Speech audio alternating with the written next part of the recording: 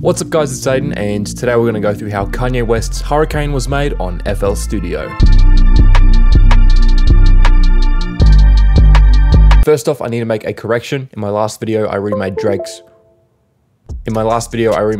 Girls Want Girls, and in that video I said I thought OZ might have produced the chord progression, but it turns out M-Beza produced that chord progression, and I found that out because M-Beza's brother, Nathan Liu, commented on the video and told me that he did it. So Nathan, thanks very much for commenting, and get your brother to make some beats with me. Secondly, then we'll get on to the remake. I found out the identical preset for Girls Want Girls, which is in fact in Analog Lab V. In the Loophole expansion, it's called Like Usual, which sounds like this.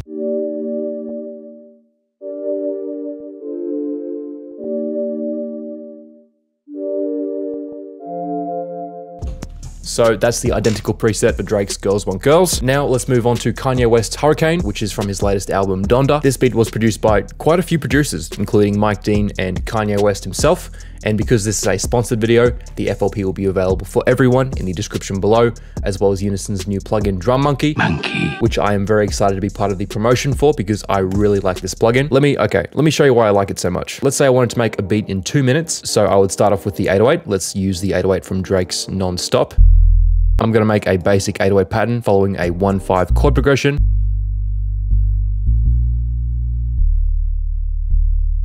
If you've seen my previous videos, you know this is my favorite bass melody progression. Then if I wanted to add drums, I could add Unison's Drum Monkey, put in the genre, which in this case is trap, then add my favorite drum samples, then just go generate until you're happy with the drum pattern. Then once you're happy with it, go drag and drop audio, bring it into the playlist, and it's going to sound like this.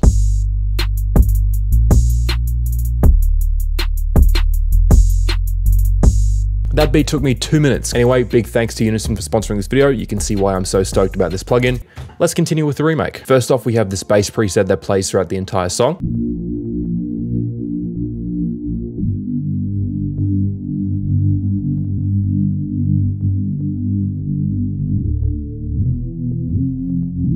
You can find this preset in Nexus. It's the Prid sidechain bass inside XP Dance Volume 1. First thing I want to say about this preset is you can see we are playing chords, not just a basic bass melody, like what every other remaker has said on YouTube. I watched every other remake on YouTube, and every single one of them used a single note bass melody for the main preset that plays throughout the entire song. But in reality, we're actually playing chords. And that even includes the so-called advanced remakes, where they're just blatantly stealing my thumbnail.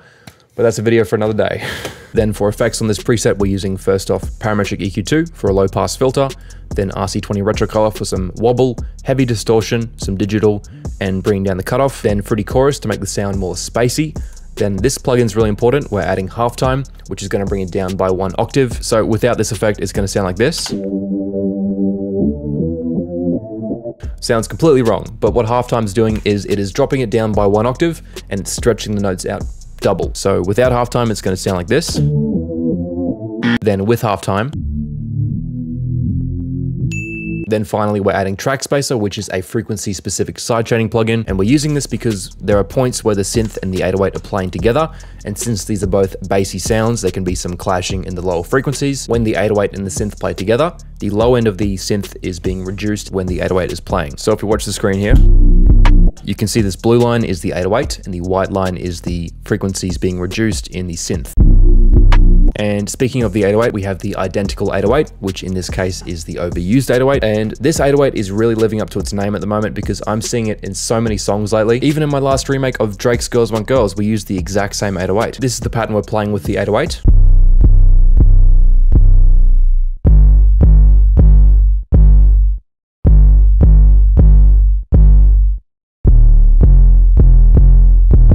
And what's interesting about the mixing of this 808, if we look at the waveforms of the original song, you can see it's coming up to almost 0 decibels in the mix, which is very loud for an 808. I would have it at most -6 decibels in my own songs. It looks like IRKO was the mixing engineer of this song.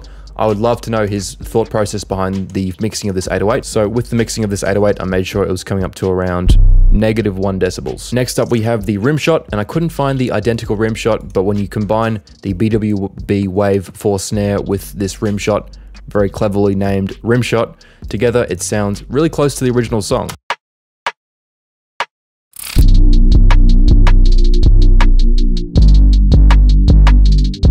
Next up, we have what is, as far as I can tell, the identical closed head sample, which sounds like this.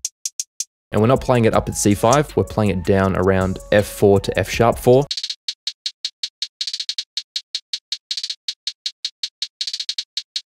Then you want to right click on your panning settings and go create automation clip. And you can see we're automating it from left ear to right.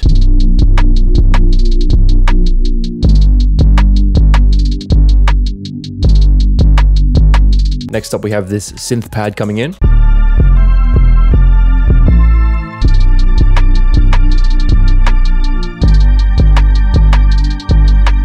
I found this preset in Omnisphere. It's the Holy of Holies pad, which I have used before in a previous remake of Kendrick Lamar's Swimming Pools, and we're playing this chord progression.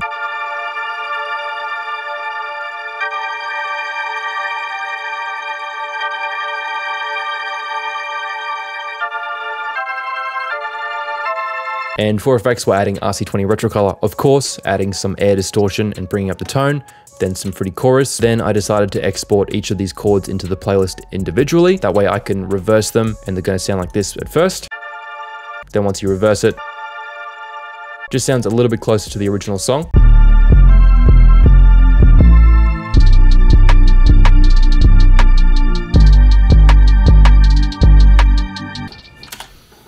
That's really loud. Anyway, that's it for the remake. Thanks very much for watching, and thanks to Unison for sponsoring this video. Go check out their Drum Monkey plugin in the description below, as well as the free FLP. We do have a video coming out in the future remaking the entire album. Yes, you heard that correctly. So make sure to subscribe down below to not miss that remake. Please like and subscribe if you enjoyed the video, and I will see you guys next time.